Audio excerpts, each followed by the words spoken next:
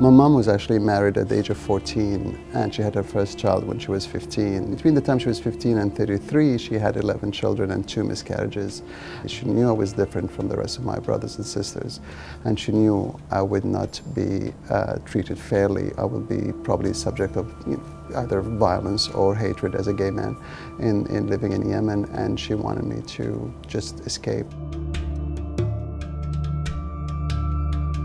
My book is really a microcosm of life in the Middle East in the last 50 years, using my family as a trajectory. It looks at the changes in the Middle East from the sort of the post-colonial era of the 1960s until the Arab Spring of 2011, going through all the different movements from nationalism to extremism to terrorism. But it's just a family story. It's just a personal story, and it's also a coming out story as a gay man, coming out against sort of an increasingly politicized Middle East.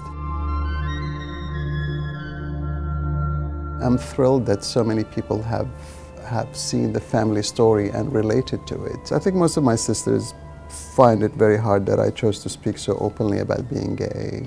But my nephews and nieces, which the second generation, the generation of the Arab Spring, have been overwhelmingly enthusiastic and positive and proud of me and so supportive. I never thought I'd live to see the day where one of my nephews tell me, I've always known you were gay, and and I love you for who you are.